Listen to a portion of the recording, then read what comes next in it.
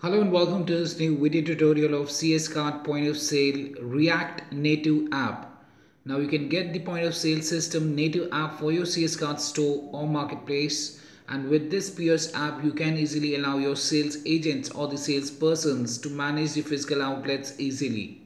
All of the information is synchronized between the online store and the offline store or the retail outlet. This app can be installed on any tablet device wherein the sales agents can manage products, update quantity or place an order as required. Kindly note that this particular app works efficiently with Barcode Scanner to allow the addition of products, supports product type with options. It works both in the online and the offline modes. Sales agents can put the cart on hold to manage the store queue, and they can also add discounts on the product manually as per their requirement. And we also have the quick search for products via the product name and SKU there within this particular React Native app for the cscart point of sale system. And before I proceed further with this particular video tutorial today, please do subscribe to our channel and press the bell icon to receive the latest updates from our end.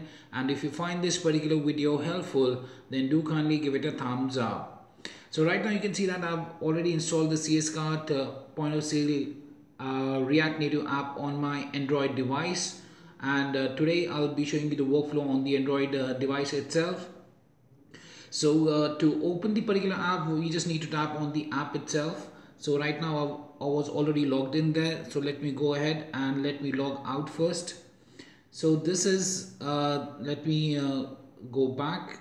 So this is the initial screen that you get after tapping on the shortcut for the POS app there.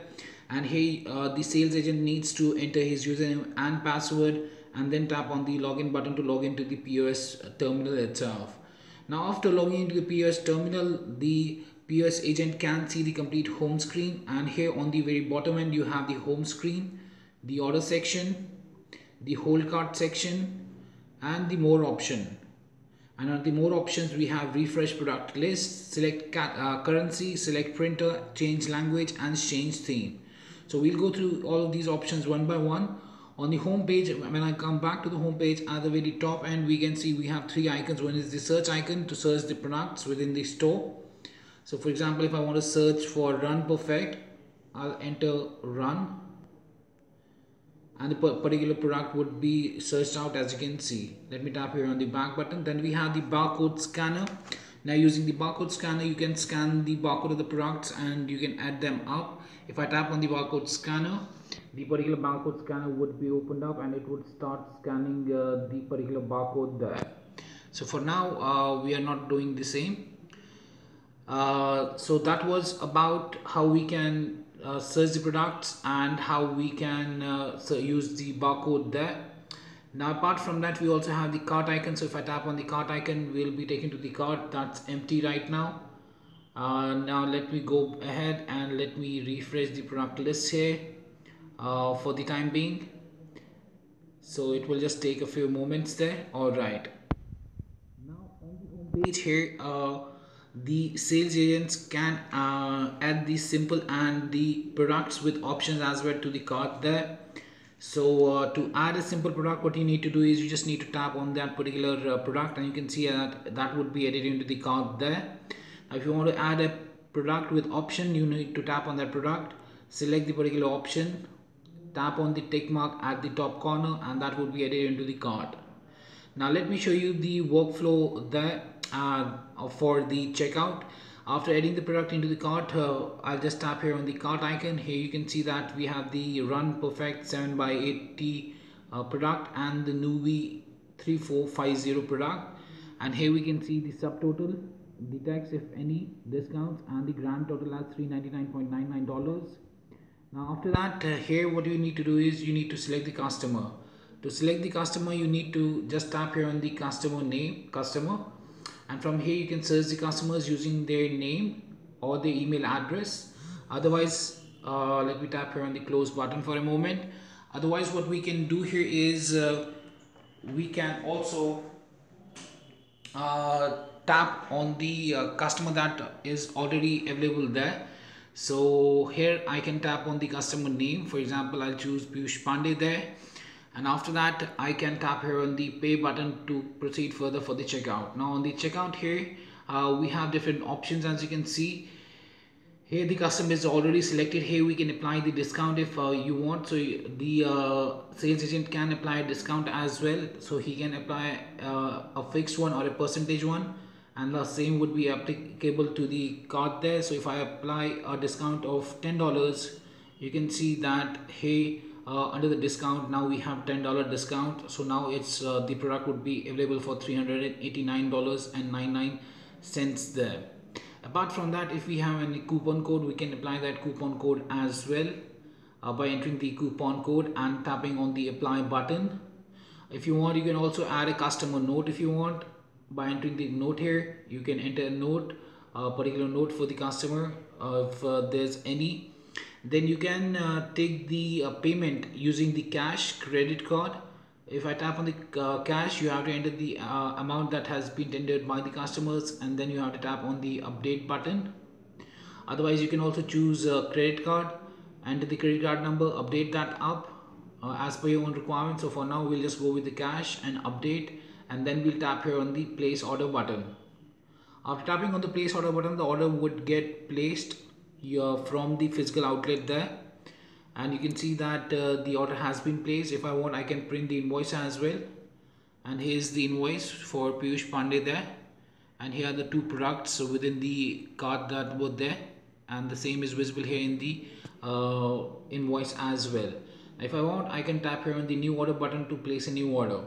So that was how we can place the orders very easily using this particular React Native app for the cscart point of sale system. After that, we have the orders section. If I go to the orders section, here we have two different tabs. One is the online and one is the offline. Now in the online one, you can see all of the orders that you have placed when the POS terminal was in the online state with internet connectivity there. So if I tap on the order number 550, I can view the details there of the order number 550 there. For 552, I can check the details of the 552 order there. If I want, I can print the invoice as well once again through the same as required. Now under the offline one, we have all of the orders that were placed in the offline mode. So let me show you the offline one. So right now this one is in the offline mode.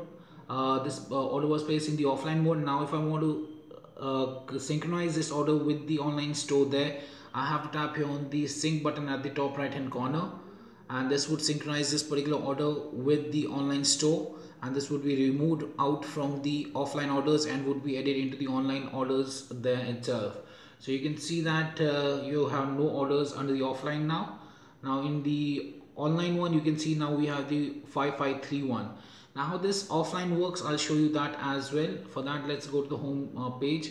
Let me add a product for that, what we need to do is we need to disconnect the internet. Let me disconnect the internet for the time being. After disconnecting the internet, as you can see that there's no internet right now, I can add a product to the cart. I'll select a customer. After selecting the customer, I'll tap on the pay button. I'll proceed further with cash. I'll update it up. I'll tap on the place order button, and the order has been placed, as you can see.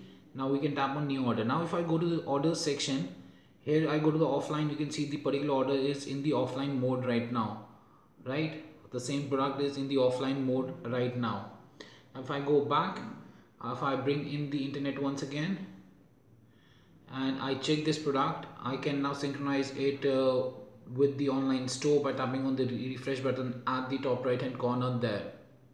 And this particular order would then be synchronized with the online store as well. So you can see that it has been synchronized, and it's here under the order name as hashtag 554.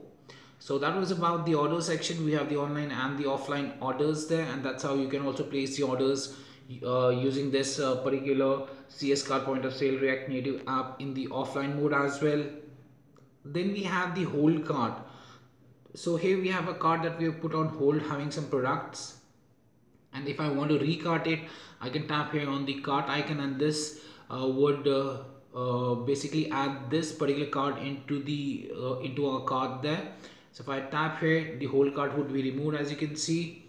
Now if I go to the home page and go to the cart, I can view the particular whole cart that we had set up in the hold is now in this particular cart there so as to make a checkout there. So sometimes it happens that a customer wants to add more products, but there's a long queue standing there, and you want to process this particular order at a later point in time. So if I have a particular product in the cart and I want to make it check out in a while there, then what I can do is I can just select the whole cart at the top right hand corner in the cart itself, and I can put this particular cart on hold as well, and the cart would be emptied and that particular order would be set up in the whole cart, as you can see there itself. Now coming to the last option here, we have the more option wherein we have the refresh product list. That would refresh all of the products if there are any changes made in the online store to the products, and those changes if you want to reflect them on your POS terminal as well, then you can tap here on the refresh product lists option. Then we have the select currency. Here you can choose currency. So we had the US dollars initially. Now if I choose it as euros, you can see the product price is in euros there.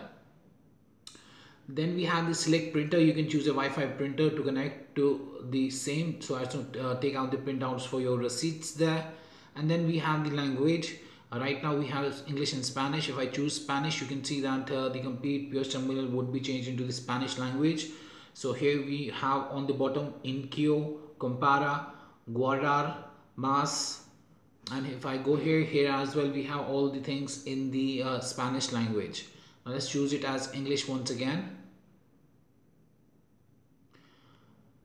Now lastly, we have the change theme. Here you can choose the dock theme as well, and this theme would then be applied to the POS terminal there, as you can see right now, and accordingly you can make use of the different themes. So we have provided this one, the light theme and the dock theme there for the cscart point of sale React Native app itself.